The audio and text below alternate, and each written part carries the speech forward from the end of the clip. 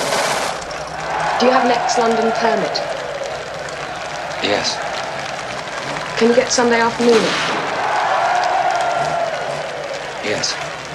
Take this.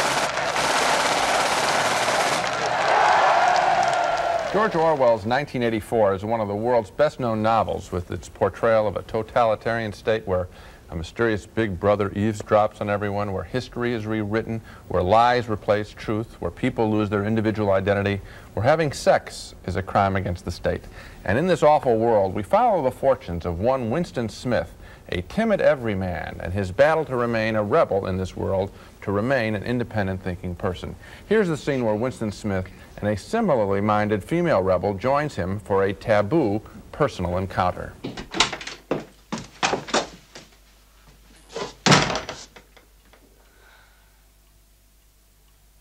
Hello. Hello. Let me show you what I've brought.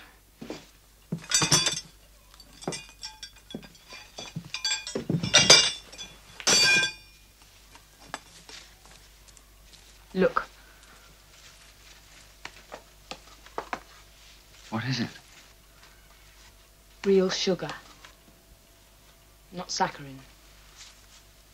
And I've got a loaf of bread, proper white bread. And jam. A real tin of milk. Look.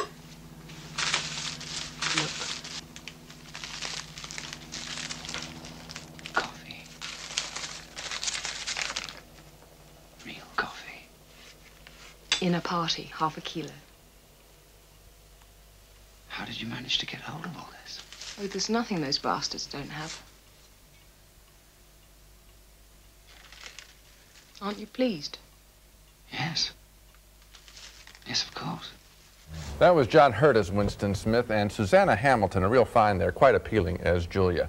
1984 has been filmed twice now. This second version is better than the first, but despite all the artistry involved, the bleak set decoration you could see there, the noble performances, it still left me unmoved, as if I were watching it all at a distance.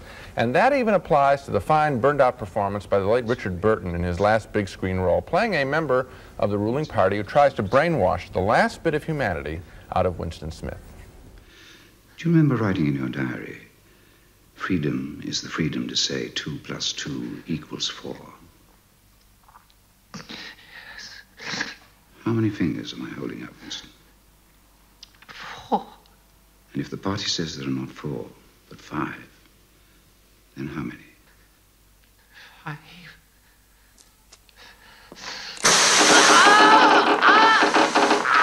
Burton is very good in this picture, and that's not just because it's his last performance and it feels tragic to us. But why didn't this film work for me? Why isn't it the horrifying experience that Orwell's book is? Why is it even boring and repetitive at times? My only guess is that the film is too respectful of the book. Everyone seems to be acting as if they're associated with a classic, and there are absolutely no surprises in either the film's tone or style. It's all of a piece. The world is dark and gray, the ruling state is bad, can Winston survive, and then the movie's over. And I sat there admiring many of its individual elements, but by its whole, basically unmoved. Well, there we have a real big disagreement, because I felt it was a real good movie, and I didn't feel it was too respectful to the novel. What I felt was that they had found their own vision of 1984, and that oddly enough, it looked a lot more like, let's say, post-war England than it would look like the 1984 of a more futuristic movie like the original 1950s version. This is a movie that's made out of old junked cars, out of smashed office furniture, out of burned out radio tubes, out of people who really make you feel that that strawberry jam and that little tin of coffee are important to them, so that I did feel that this was a world of totalitarian, crushing kind of. Well, I want to tell you what happened to me. And it's amazing to me. You know that famous television commercial made for Macintosh computers that ran in the Super Bowl, which is a parody of 1984. Right. I thought that that 1-minute commercial contained everything that this movie contained. And as a result, as I sat there watching it, I thought, well, I know what this is all about. And I knew what this movie was all about from its first frame to its last frame. Good actors, honorable film. So what? I think you're really missing the boat on it, Gene. I think that it's a good movie, and I feel that the director, Michael Radford, has really done a great job of visualizing this material in an original way. Good performances. You like Richard Burton. I like John Hurt. No, that's too noble for me. But at any rate, go ahead. Surrounded. The house is surrounded. Perhaps we may as well say goodbye. You may as well say goodbye. While we're on the subject, here comes a candle to light you to bed. Here comes a chopper to chop off your head.